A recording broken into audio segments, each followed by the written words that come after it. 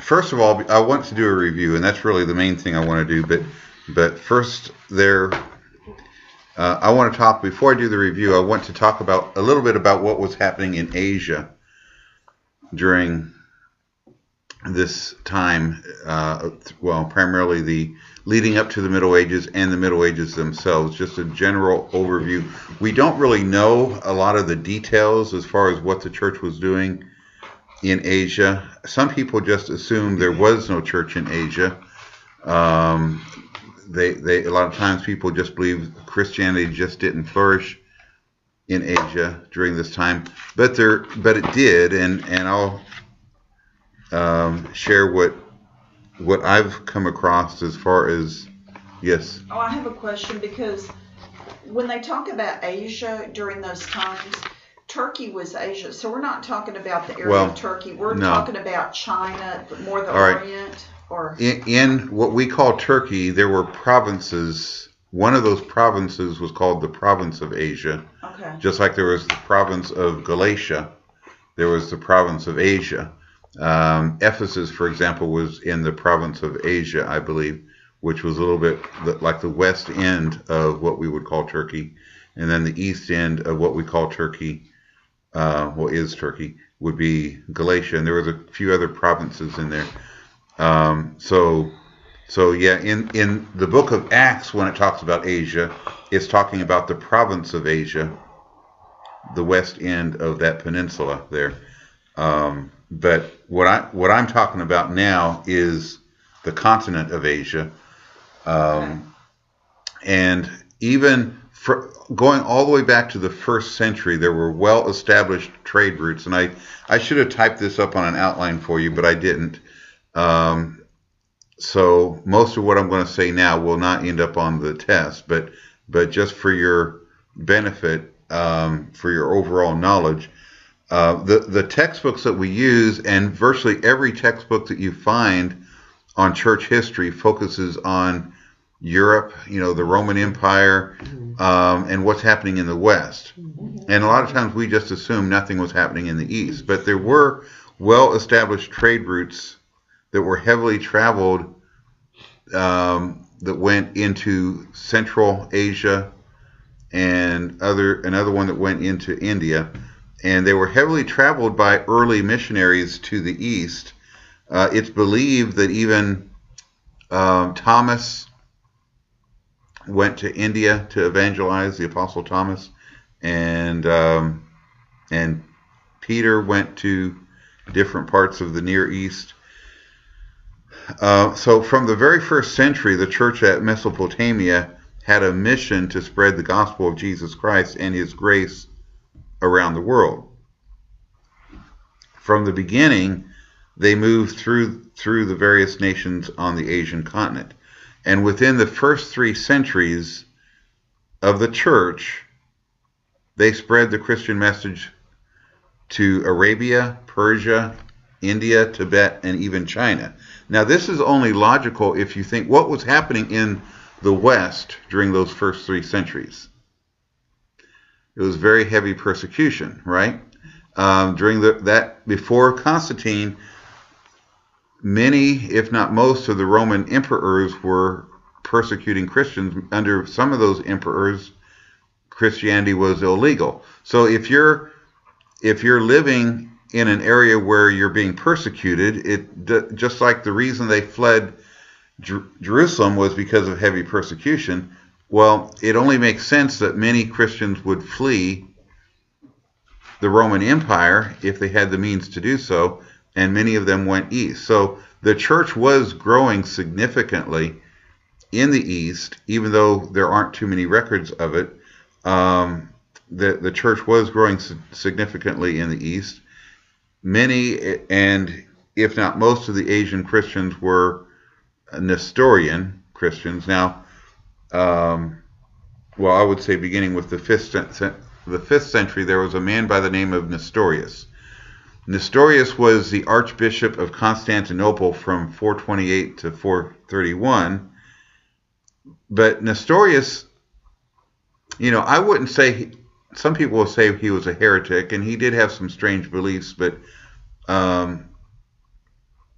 I would come a little bit short of calling him a heretic, because in some ways, one thing that he got very upset about with the Roman Church, or the overall church system, they started using the phrase Mary, the Mother of God. And he strongly objected to that. And because of his objection to that phrase, and apparently some other things that he was teaching where he disagreed with the Catholic system, they ended up excommunicating him. And that's still a phrase, of course, that the Catholic Church, as far as I know, the Catholic Church is the only group of Christians that use that phrase, Mary, the Mother of God. Even though Mary is the mother of Jesus and Jesus is God, to say Mary is the Mother of God seems to imply that Mary is either deity or that she existed before God, which of course is nonsense. But many in Catholicism, in fact, I shouldn't say many, the Catholic Church in general elevates Mary almost to a level of deity.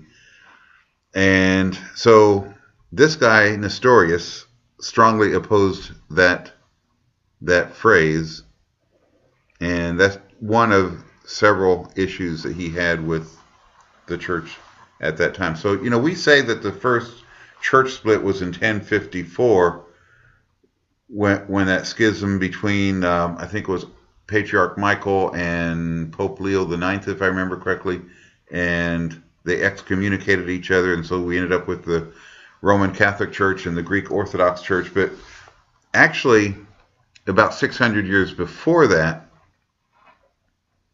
there was kind of a mini split in the church with Nestorius, because his followers, he got excommunicated from the church, but he already had a lot of followers, so he went to his former monastery near Antioch. He retired there, but he continued to strenuously defend his beliefs, and he ended up being sent into exile, where he died in 450 in Upper Egypt. But he is responsible for his brand of Christianity going eastward into the deep parts of Asia. And I think one reason why they're not included in many of the church history books is because many people don't consider them legitimate Christians. But by the 11th century, well, actually, let me back up a little bit. In China, Nestorian Christianity flourished from the 7th century through the 10th century. And by the 11th century, get this is what I found this week, and I assume it to be true, there was an estimated 60 million Christians on the Asian continent, which was actually bigger and more numerous than the Christians in Europe under the authority of the Pope. So, where I teach, the Christian school that I teach at, there are a lot of Chinese students, and they always assume, or sometimes they assume, that Christianity is not a part of Asia, not a part of Asian history, but it really is. But, however, this is what happened. In the year 1258, the Mongols swept through some of these areas and nearly completely wiped out Christianity.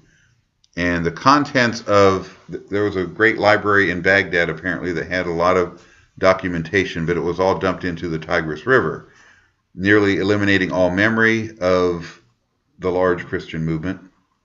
And then at the end of the 14th century, Timur, or also known as Tamerlane, a fanatic Muslim emperor from Central Asia, swept through Mesopotamia, massacring thousands upon thousands of Christians.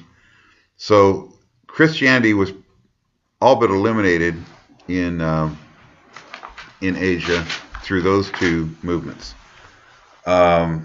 So apparently there have been people that have done some research, because they would find in their research, they would find different Christian symbols on different carved out stones and stuff, and there was evidence that there were Christians early on, and So this is a brief summary of what was going on during that time. All right, so that's all I have to say about Asia, because it's really just hard to find information about Christianity in Asia, but apparently there was a Christian movement of some kind. Pastor Ken, aside from this guy's problem with Mary, Mother of God, was there anything else that defined this Nestorian Christianity that made it different? Let me see. Let me look through my notes here. I think there was something else, but it didn't jump out at me this time. Let me see if I can find it.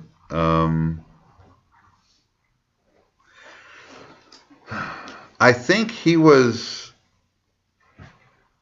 in trying to understand Jesus being 100% human and 100% God,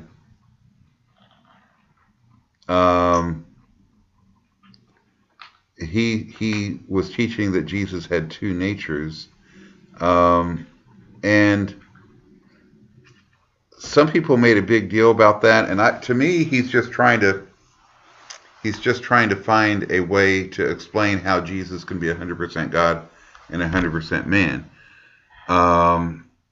And when he said Jesus had two natures, what exactly did he mean by that? I'm not really sure. That in itself, to me, I wouldn't call that a heretical statement, although some people do. I think he's just trying to find a way to explain it. How do you explain that Jesus is 100% God and 100% man? And there are probably other things, but that's all that I'm aware of. That I haven't studied him in detail, and maybe I should, but beyond that, for further study, maybe for extra credit, do a little bit of research. Okay, well, let me go to my notes on my... I'm trying to figure out the best way to do this. Which notes do I want to go to? Okay, so the first part of this test will be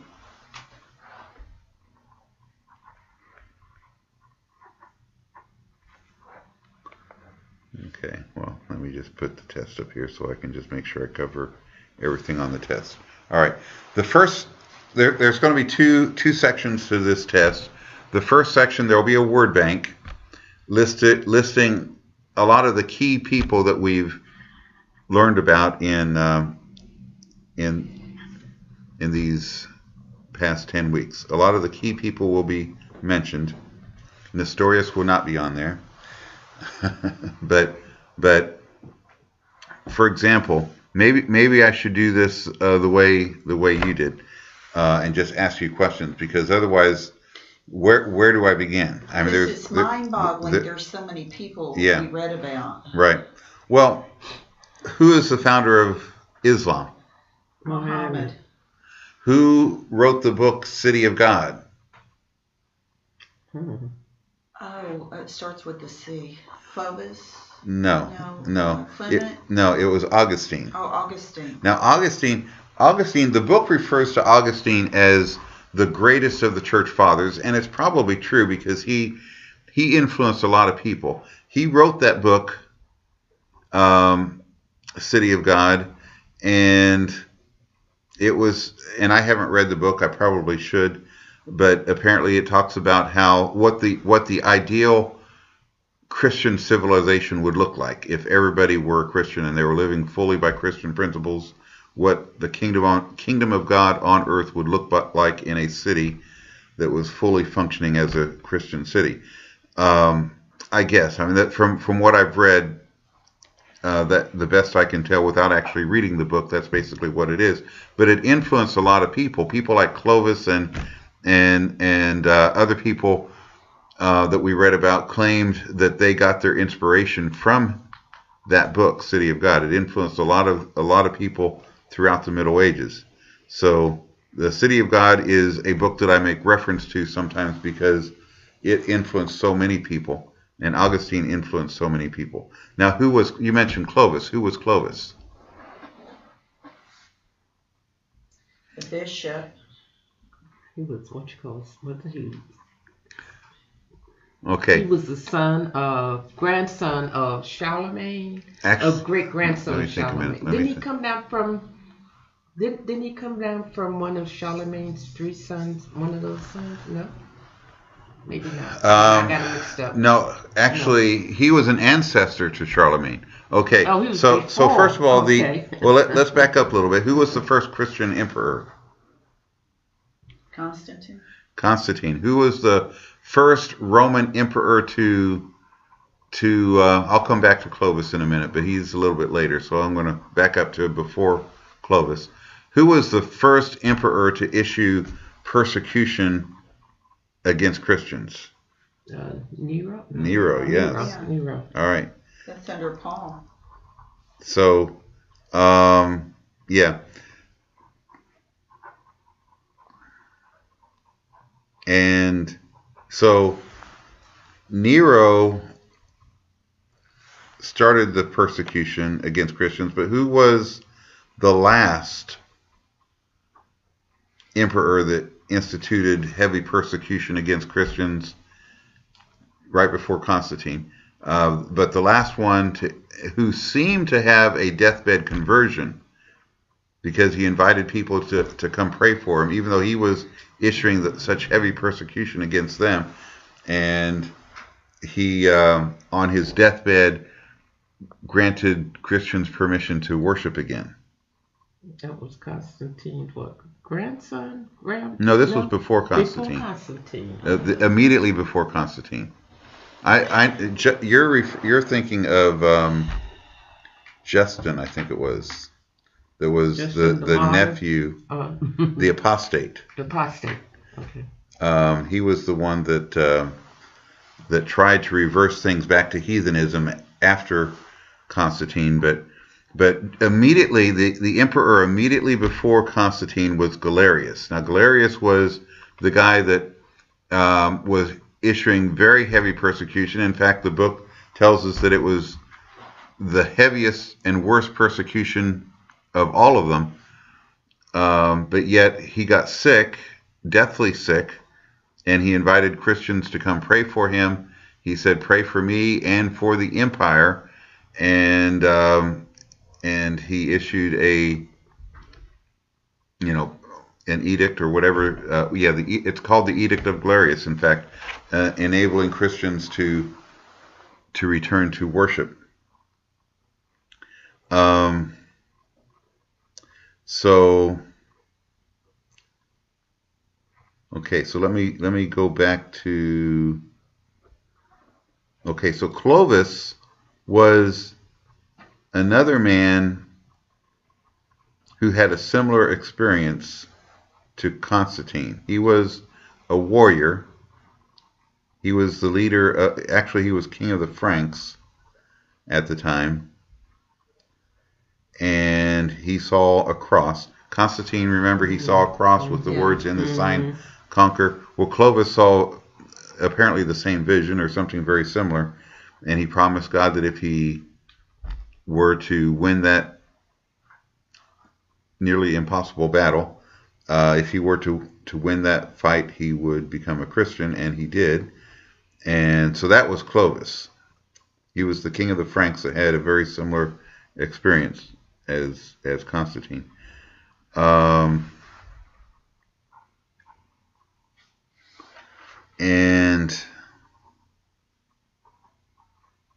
then 10 generations after him, there was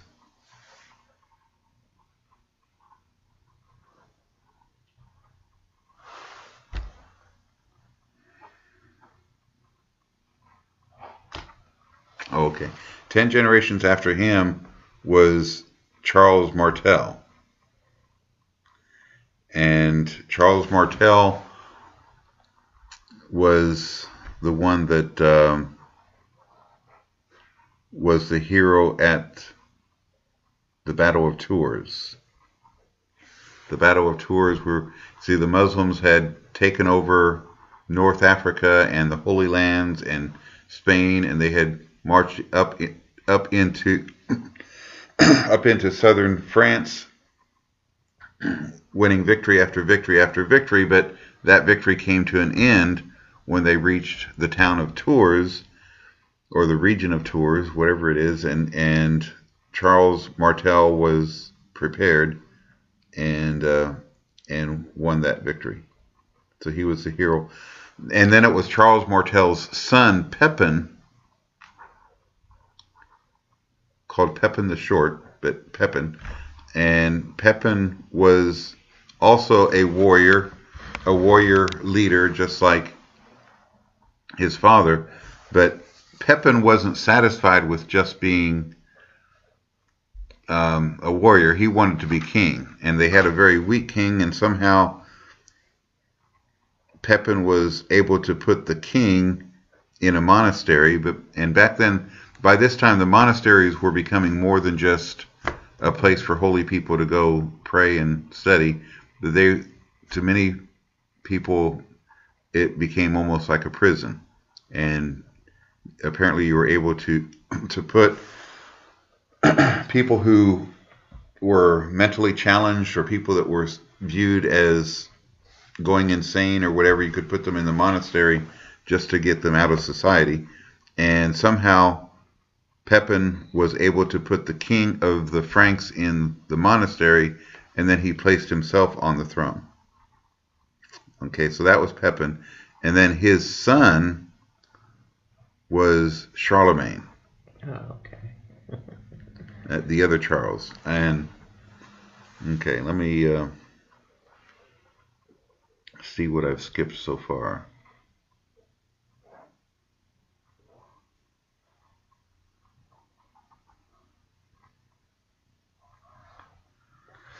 Okay, I talked about that already.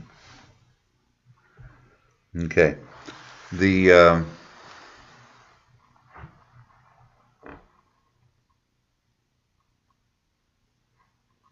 all right.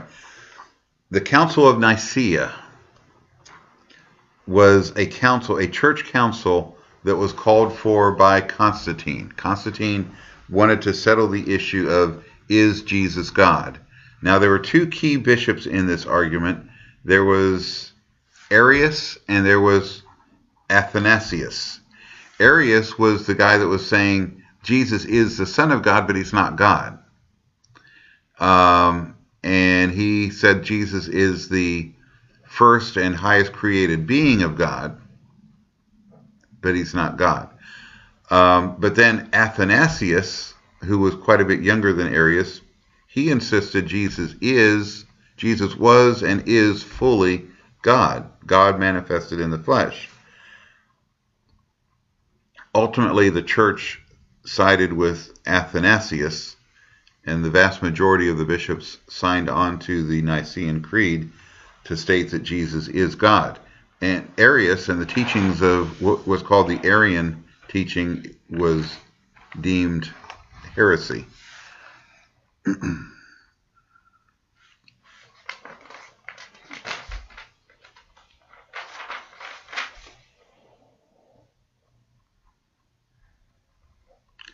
Okay, and then as the gospel began to spread, who was the apostle of Ireland?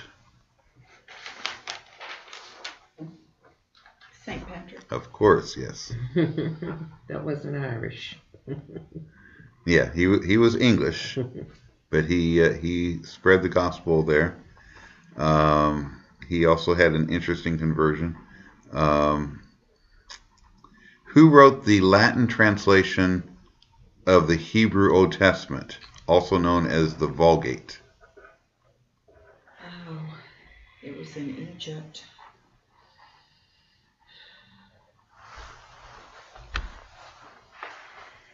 He's considered a church father. Not that that helps any. That was Jerome.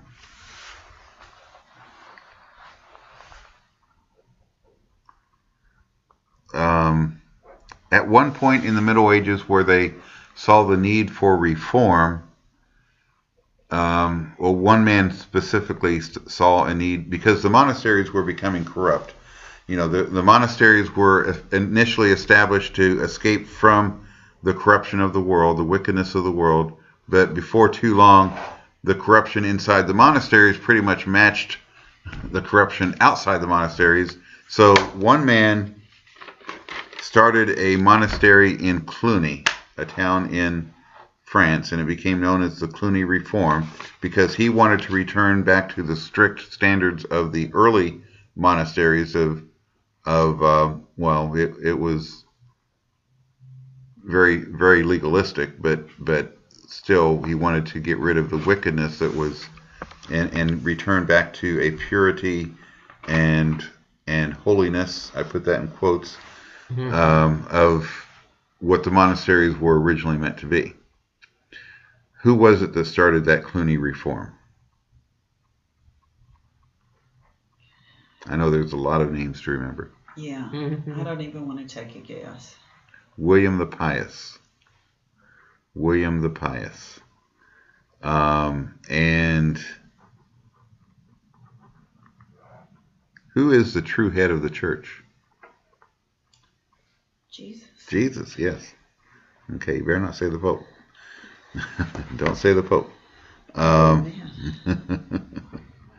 So which church are you talking about? The Catholic, which was Church Universal, which still would be Jesus. Don't tell them that. Okay, here's a good one. Who was the unbaptized Roman governor who was elected Bishop of Milan in 374? Oh my goodness. I remember the story. I do too. And he turned out to be a pretty good bishop. Yes, he was a good. That's the one man. The child called out his name. Was that the one you're talking about? Where the little boy called and said, "Oh, so you should make him." Out? Yeah. Don't remember the name. That was Ambrose. Ambrose. Yeah, he was as a child he was in a political family, and at a young age, the book didn't say at what age, but at a young age he was appointed governor, and he walked into, there was an opening for a bishop, and they were arguing over who should be the bishop, but apparently it got pretty rowdy, so he went in there to try to calm things down, and someone referred to him as the bishop, and so they elected him. A child cried out, Ambrose Bishop, or something like that. Mm-hmm. All right.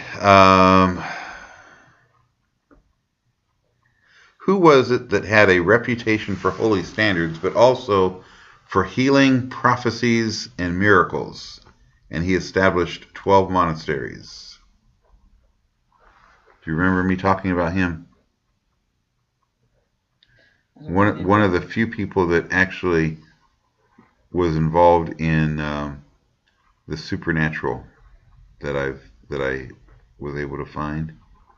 I don't remember, but I feel like we should know.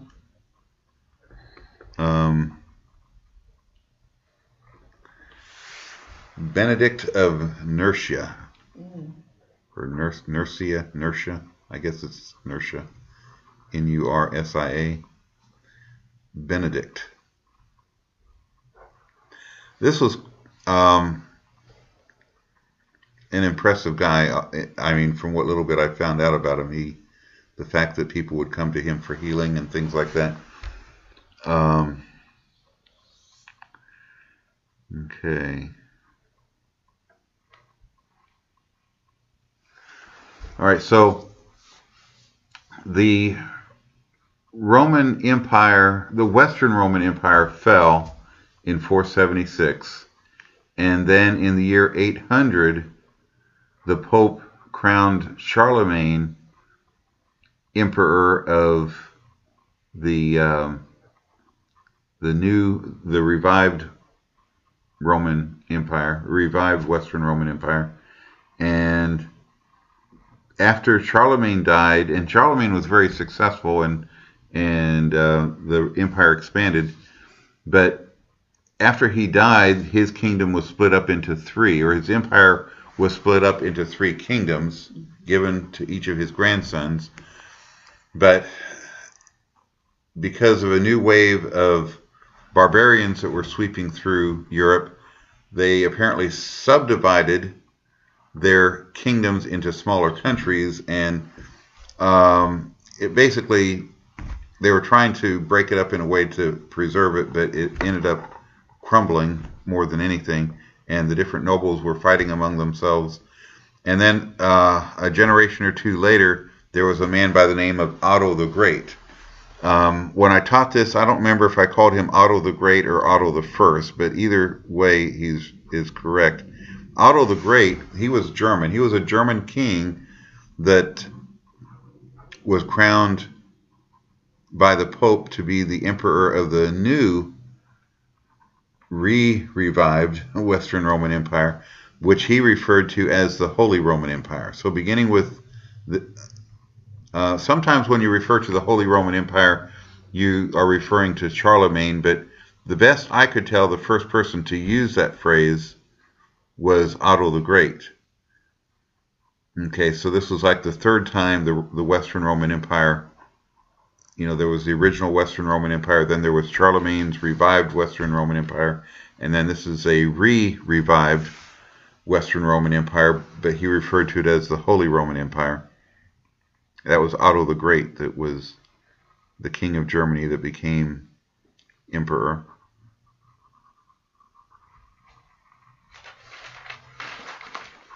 And another thing about Charlemagne,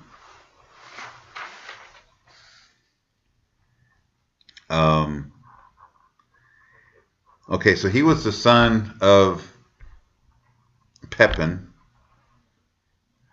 and so he was king after actually when Pepin died, if you remember correctly, Pepin had two sons, and it was given to both of them to share, and within a couple of years the brother died, and no one seems to know why, but I think it might be assumed that Charlemagne had something to do with that because they didn't get along with each other.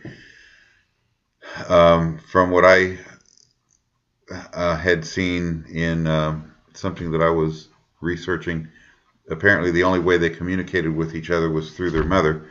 So they didn't get along with each other. So, but anyway, Charlemagne survived, and he was the king. Before he became the emperor, he was the king of the Franks, and he at one point he was fighting with the Lombards. Now let me back up a little bit more, because remember we talked about the Iron Crown. What was significant about the Iron Crown?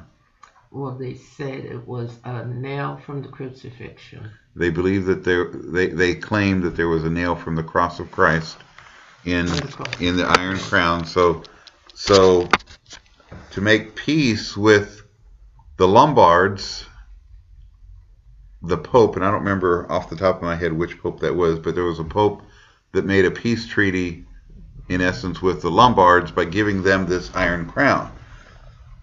Well, Charlemagne wanted that for himself, so he and that may not be why he fought the Lombards, but in defeating the Lombards and defeating the king of the Lombards, he took the Iron Crown for himself, and that happened in the year 777. Something easy to remember because of the year 777. That's when Charlemagne took the Iron Crown away from the Lombards. And then in the year 800 was the year that the Pope crowned Charlemagne with what the book calls the imperial crown, making him the emperor. What year was that? When 800, when he became the emperor. Or he was crowned with the imperial crown by the Pope and declared him to be the emperor of the revived Roman Empire.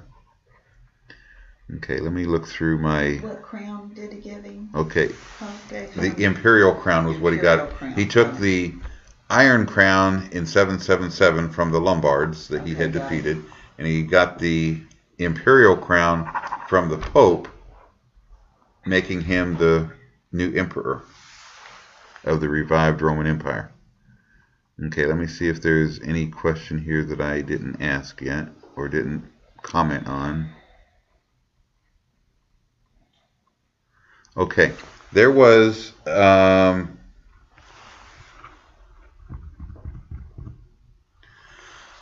okay, so there was this Cluny movement. I think this was what I talked about in my last session, or maybe this might actually just be one that I did directly into the live stream site. But there was this Cluny movement started by William the Pious, and William the Pious, well, the Cluny movement was quite, the book refers to it as a revival. In the Dark Ages, in the midst of the Dark Ages, actually, it was the Cluny movement, Cluny reform movement, that helped bring them out of the Dark Ages.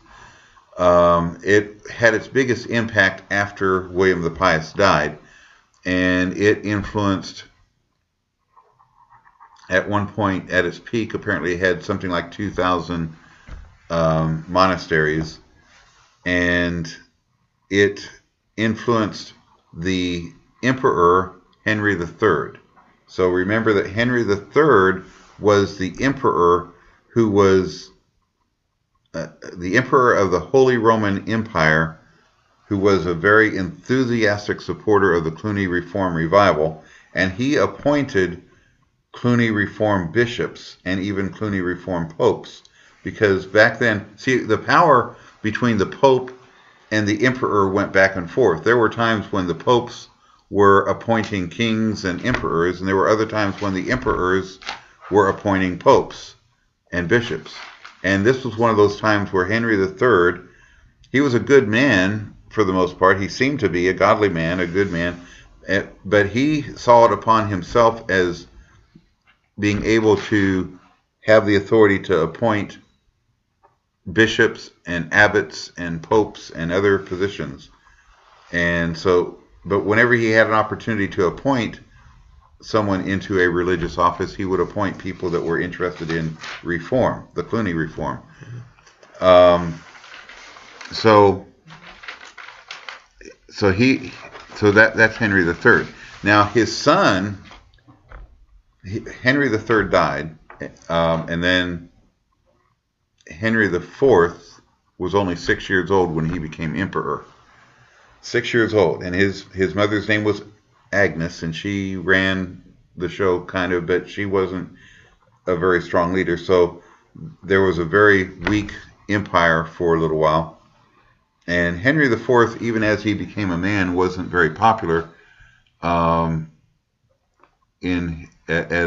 leader. He didn't have the popularity or the leadership skills as his dad did. And Henry IV got into a feud with Pope Gregory VII. Now, Pope Gregory VII was Hildebrand. Before he became Pope, his given name was Hildebrand, and he was a very strong leader in the Cluny movement and was the power behind 6 popes. He kind of pulled the strings to get 6 popes consecutively elected or appointed. And then finally he became Pope. He became Pope Gregory VII. And as Pope, I keep going in different, I keep getting ahead of myself. There was a, let's see, I don't see it on my test, so apparently it's not important enough to talk about, but there was a meeting under Leo IX. This was Leo IX was a pope that was appointed by Henry III before he died. Leo IX had, I think it was called the Synod of 1059, where they made a determination of a new way to appoint popes and bishops. And they were not going to allow kings and emperors to appoint popes and bishops. It was the church's job to appoint church positions, not the secular government. What year was that about? The Synod of 1059. So okay, 1059. If I'm saying it correctly, I'm pretty sure it was 1059. Okay. So Henry IV after winning a great military victory, he felt a little extra confidence, and he ended up appointing 3 bishops in Germany. And Gregory the Seventh, the Pope, found out about that, and he sent a letter to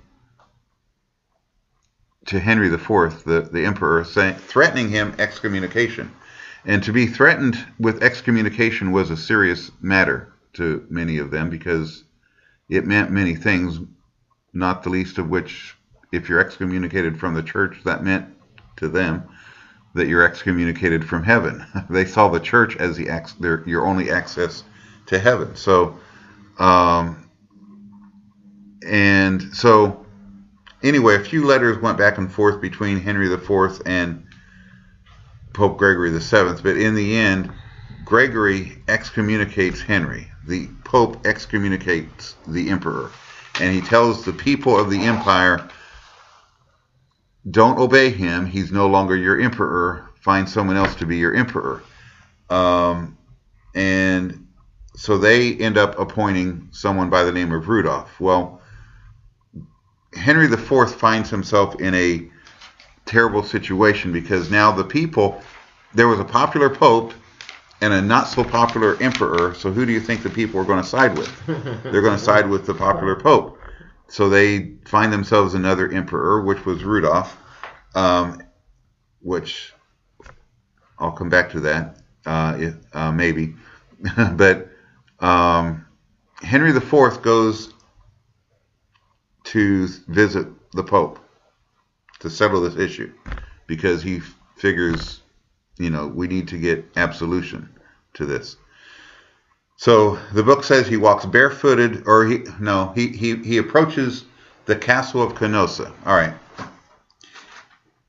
He goes through the Alps from Germany to Rome with just his wife, his young son, and a couple of close friends. And it was January. There was snow everywhere. It was bitterly cold. And the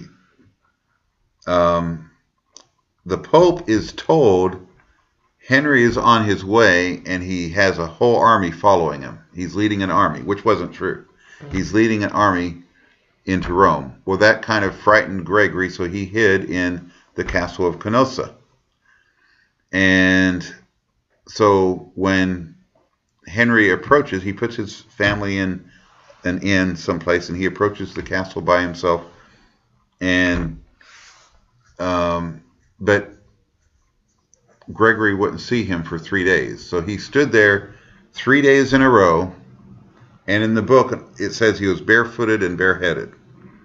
I don't know why, but he was barefooted and bareheaded for 3 days in the cold, bitterly cold, and Gregory would not see him. Finally, at the close of the 3rd day, he opens the door and lets him in. And Henry bows down and kisses the feet of the Pope and asks for absolution. Absolution means everything's forgiven. And so he is able to be restored to his position. So everything, you would think everything was mended.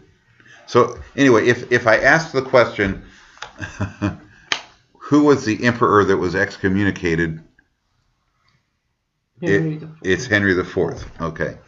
And who was the popular emperor who was an enthusiastic supporter of the Cluny Reform movement? That would be who? That would be Henry III. So don't confuse the two Henrys. Henry III was a brilliant guy, a popular guy, and he was pushing Cluny Reform ideas, and that's Henry III. But his son, Henry IV, was not so popular and ended up getting excommunicated by the popular Pope. So anyway, so Henry IV goes back to Germany, and Rudolph attacks, and Rudolph ends up dying in battle. So Henry IV keeps his position. But then Henry IV, his confidence being rebuilt, he goes back to Rome. This time he does take an army and completely devastates Rome, and Gregory VII is able to escape, but but ends up not being able to go back to Rome. But anyway, I talked about that I think that was a session that I just taught directly to the live stream site last week. So, but it is on the live stream site. It's also on the YouTube channel, but where I went into more detail on that. But I think the first part, I think I've touched on everything in the first part of the test. Okay, so the key people. Pope Gregory goes into hiding after that. Well, yeah. Well, he ends up dying. I mean, what happens is, this part isn't on the test, so I wasn't going to review it. But okay. So Henry IV puts his own pope. The book refers to him as an anti-pope on the throne, the papal throne. Gregory VII was popular up to that point, and he had, I think it was the Lombards, I think, one of those barbaric tribes that were now Christian. He brought them in from southern Italy, asking them to chase out Henry's people, so that he could come back. And so these barbarians, I'm thinking they were the Lombards, but I could be wrong on which tribe it was. But anyway, it was one of those Germanic barbarian tribes. They came in and they not only chased out Henry's people, but they devastated Rome, completely destroying the city, and the people blamed Gregory VII. Okay, and the book makes it very clear that Gregory VII really had nothing to do with that. He wanted his papacy back, his papal throne back, but he didn't expect that group to completely destroy the city. But they so devastated the city that the book says it was impossible for him to return, because the hatred of the people was turned against Gregory. Before then, he was very much loved by the people, but now they were very angry with him. So he, instead of going back to Rome, he went with was it the Lombards or the Normans? I'm thinking it's the Normans, not the Lombards. The Normans. So he went back with the Normans back to southern Italy, and he died on the way. So, okay. So, 6 real quick questions, because that's basically it for the people. Everything I've talked about right now, I've been talking about different people and who they were. But there are certain other words and phrases that the second set of the second word bank that I have is other things other than people, but other things like what was it, which I've already talked about, that was believed to have a nail from the cross of Jesus in it? That was the iron crown. Okay. What was the year of the fall of the Western Roman Empire that marks the beginning of the Middle Ages? 777?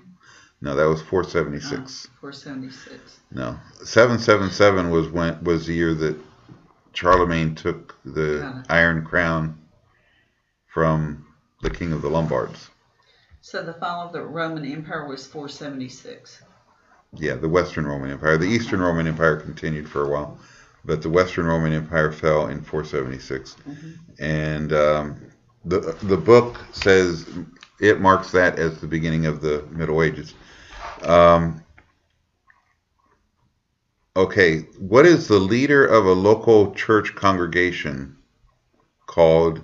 And the word means overseer. Bishop.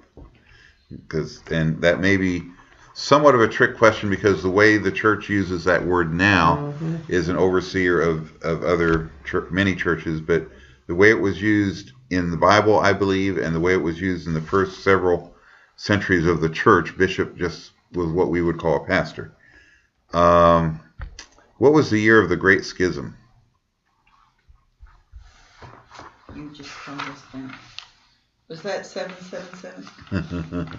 I'm trying. That's the easy one I can remember. No, it was a little bit later than that. 1054, yes. 1054 was when the church split. Got it. And that's the Great Schism of 1054. There's actually another Great Schism that we'll talk about in the weeks to come, but this was the first thing that was called the Great Schism. Important meetings of bishops and other church leaders to discuss and decide major doctrinal issues. What are those called? Church council. Church council. The underground passages and tunnels where Christians hid in times of heavy persecution. Catacombs, yes. All right. What about, what did Constantine call his, he started a school in his own palace. What did he call that school? Call it after himself? No, there's something tricky to it. I don't remember. Constantine, no, what, did I say Constantine? No, Charlemagne, I'm sorry. Charlemagne started a school in his own palace. He called it after himself, didn't he? No, he called it the Palace School. Oh, the Palace School. Okay. I think I've touched on everything that's going to be on the test, and then some. Any other questions? I know the hardest part probably is going to be all these names. Belinda. Who is Belinda? Not Blandina. What is it? Blandina. Let me see if I have a question about her. Yeah. I may not even ask. I may not even have asked about her. Okay, she's a she. How many women did we hear about? Blandina was. Spell her name, please. Blandina. Unless I'm overlooking her, I don't see her on the test. But somebody's mother. Daughter. Well, the book talks about Monica, who was the mother of Augustine, maybe. Yeah, the one that was kind of a wild guy. Yeah, I think she prayed for him. Yeah, but Blandina was before that. Blandina was the during the time of persecution. There was one specific season of heavy persecution. She would cheer people on. And she was in that season of persecution. It says she was the last to be executed, but before she was executed, she was encouraging people. She was always there, cheering them on. Basically, I refer to her as a cheerleader. Not that she's cheering the execution, but she's trying to encourage them to stay true to Christ. And ultimately, she got thrown to a wild bull and got tossed in the air. And that's basically all the book talks about with her.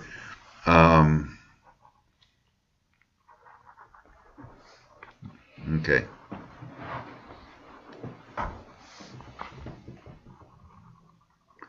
Okay. All right. Well, I would recommend that you, over the next 2 weeks,